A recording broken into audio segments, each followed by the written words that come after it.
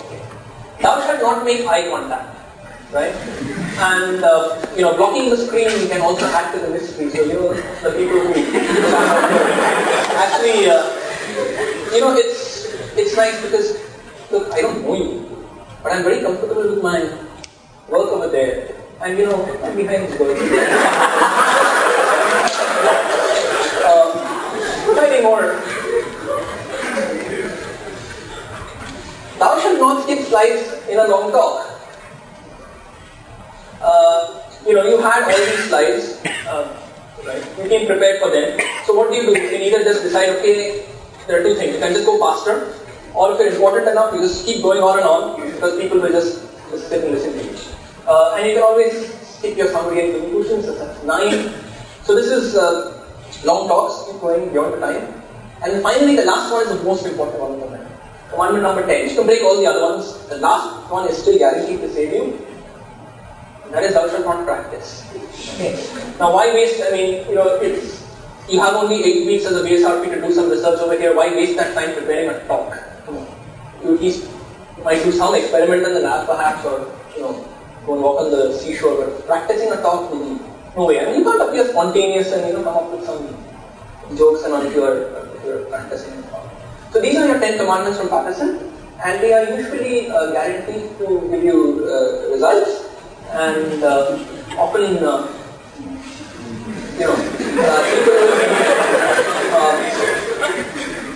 quite happy to listen to your talks because it gives them an opportunity to do lots of interesting things. Okay, now instead of this, I assume that you would rather have that. Okay. You might actually want to get people interested in what you're doing.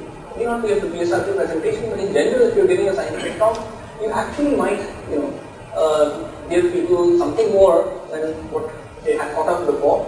They come back or they listen to you and feel good at the end of it that they learned something or they can actually do something more about it. In fact, some of the people who are evaluating the team wonder if to join the end. Okay, but we won't actually be thinking about this. I know it's nature. We won't think about this in about maybe 2 days, 1 day, sometime before your seminar. And then when you have a lot of stress, I need to get my talk done, what do you do? So, here are some things which I think you should understand. You should understand 3 things about any presentation, anything. If you're giving a talk, and a talk, not a political speech, there are 3 things. There is strategy, structure and style. Strategy means, why am I giving the talk? What is the meaning of this? Why are we trying to do this? So if you are giving a talk at the end of the BSRP, that's one thing. You might be giving a talk trying to get a job somewhere. You could be talking about exactly the same thing, but the purpose is different. In one case, maybe you're giving something where people are going to listen to your talk and give you a number of 100 at the end of it. The other case, you're going to be trying to sell yourself, you're advertising yourself so you can get a job, you want people to hire you. You could be teaching a class, you're conveying information where it's important to get into the details. So every talk is going to be different depending on who is listening to you, right? And you need to tell a story. Look, we don't like to listen to data. Okay? As you grow up, right from when we are kids, when we are babies, right, we are programmed to listen to stories. Your mother, your grandmother, your mother tells you a story. Right? You listen to the story. And what happens in the story? Something happens in the story and you listen to a child. Then what happens? What happens next? Right? You need to keep it interesting. You need to keep it interesting so that there is a sort of thread that runs through it that connects everything. It's not haphazard bits of information that are presented. Okay? And this requires you to be organized and have these things called slides and whatever data you might need. And also you need to be sort of alive. It's no fun going there and watching somebody who's going to stand and give a talk about the work. Right? So you need to be, people out there shouldn't fall asleep. You need to be aware that you are communicating with them, and you need to be aware that they're actually, listening to you, and you have some idea of what is going on. And this comes in many ways. Okay, you need to know your audience. So for the first one, in order to be able to, assuming that this is a BSRP seminar you're giving, you must keep in mind that your audience has to listen to a lot of talks. You may not be the first speaker, so they'll be tired. They might be tired. They cannot read. So if you put up stuff on the screen with pages of things, they would rather read that. Okay. On the other hand, they would probably not have read your report. Because they would have got the reports, you would have submitted them late, you would have got them the day before or 2 days before. I'm not going to read so many reports when I'm going to give you anyway. So they may not have read your report completely. And they're going to think about, why should I listen to this? First thing is, I need to be able to make sure that you are sufficiently interesting enough that I should listen to you. And remember that you're all working in fields which are very different, and it's not the same person from exactly your field which is going to sit there, which is why the non-experts in there will tune out in 2 minutes. Okay? The first 2 minutes is what you have to get your people together, and the experts will tune out after 5 minutes. Okay, so what do you do? What do you do? You keep it simple. Keep it short and simple. Okay? Get a few points across. You may have done lots of things. Choose 1 or 2 of them which are the important ones and just decide, I will tell you these 2 things today. I've done a lot of this, but I'll tell you only these. Right? Maybe you've done only a little bit, which doesn't matter, but in case you've got lots of work, just stick to 1 or 2 things. And remember this, you have to hammer it in. Right? So first thing you have to tell the new boss, this is what I want to tell you about. Tell them that and say, hey, by the way, this is what I told you. Okay? So you must make sure that you have 1 point or 2 points which are the take-home messages that really drive that in. Okay? You must ensure that you have some feedback saying, samjha hai. Okay? Because if not, you stop and make sure that they got it rather than going on without people understanding. Okay? So generally if you have 20 minutes and you have something where you've worked and you've got some results and you're talking about results, this is kind of a summary which you don't have to follow. There's nothing I can say about this. There's something which I just have thought out and kind of works. You have 1 slide which is your title and all that stuff.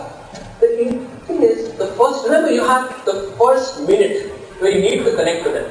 In that first minute, if they can't get what you're doing or why they should listen to you further, there are lots of things you can do. So, the one idea that you want to leave people with is sort of the abstract of your presentation, what should come up immediately, that this is what I've done. Right?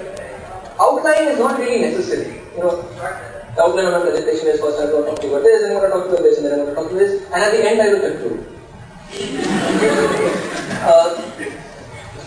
Maybe if you really have to give the outline, on the title slide itself, you can just put a little outline. These are the things to know. Okay? Important thing is background or motivation. Just remember that you are probably speaking to a very diverse audience. A very diverse audience who is may not be in your area. And if you suddenly go into telling them, I can tell you why I feel that it is extremely important that anisotropic strain be considered when you're discussing the lattice parameter measurement of, distorted wood-sized unit cells. It's going to be tough. It's going to be tough, right? That makes sense. Okay. On the other hand, if I can tell you that, look, today we are planning to replace lamps with LEDs. And in LEDs, many times the color of the LED changes because there's strain in the material. And unless I can tell you that how I can measure the strain, it's important to be able to measure the strain. And hence it's important to come up with a procedure to measure strain in such structures which are wood-sized structures and they have an isotopic strain, then you can read out your structure. Okay. But it's important to somehow motivate what you're doing. Otherwise if you just come and directly go bang into the thing, it's going to be very difficult for people to follow what you're doing. Methods. In a short 20-minute talk, you're unlikely to be able to go through the entire protocol that you followed to do your measurements, right? In that case, it's probably better to have it handy somewhere. Okay, if somebody asks, give that information. Okay, otherwise I can tell you that all the X-ray different reflection that I took in order to measure the lattice parameter, that's possible, but then spend so much time that you miss the important part just because you're discussing the procedure, which particular chemicals and what the concentration was. The main thing is results. And present the key results. Don't bother going through every step of the thing. Just decide these are the important results. This is what I want to highlight and stick to those. Okay? Just again, large tables of numbers and have a few slides ready.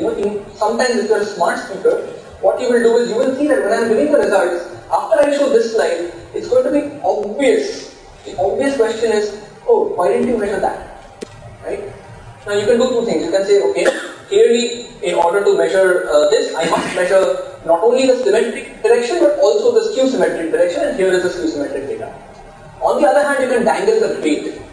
Intentionally leave out that thing which you know that this is important, but you leave it out because then you are tempting the guy to ask the question, but don't you need to measure skew symmetric reflection? Yeah, of course, So then it's like you kind of tempt. It's always good. People want to make you feel happy. nobody likes to, give a tough time to the speaker. They're not ragging you, right? And they feel good that they've asked you a question and they've got a nice answer to it. So lead them into the path of asking these questions. Okay? Do remember that we're also smart enough to figure out these things.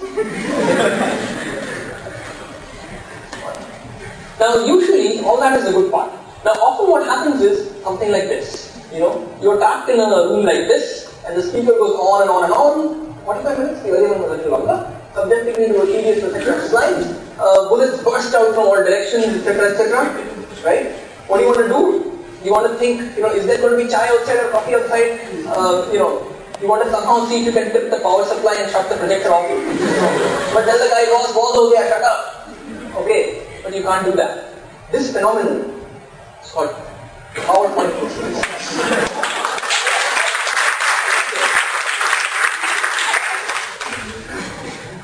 Right? In the good old days, PowerPoint was only the stuff in the wall where you put a plug-in, but today PowerPoint is much more than that. It allows you to actually do lots of interesting things. So actually it's, I think it's a good thing. It's really nice. Today it's unthinkable that you could do some of the things you can with PowerPoint and explain things the way you could do if you were only limited to paper and pen or slides or a blackboard.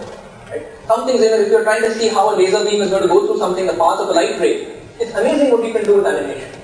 However, unfortunately, it is also equally amazing to see how much has been put into PowerPoint. The different options that are available, they're mind-boggling. Right? And the default option is often not the simplest one. Okay. And it's a computer system, it's on Windows, so Patterson recently updated his website with 7 commandments for avoiding PowerPointlessness. These are Patterson 7 commandments. We look at some examples of these. Thou shalt not use all the colors of the rainbow. Thou shalt not consort with clip art. Okay. Thou shalt not make the text fly. Thou shalt not read off the screen. Thou shalt not assume the audience has 20/20 vision. Thou shalt not put thy faith in machines. And finally, thou shalt not fear darkness. All of them make sense except the last one perhaps. People have heard this before. People are nodding. Why did I put in thou shalt not fear darkness? See, sometimes you really want people to look and listen to you rather than look at the screen.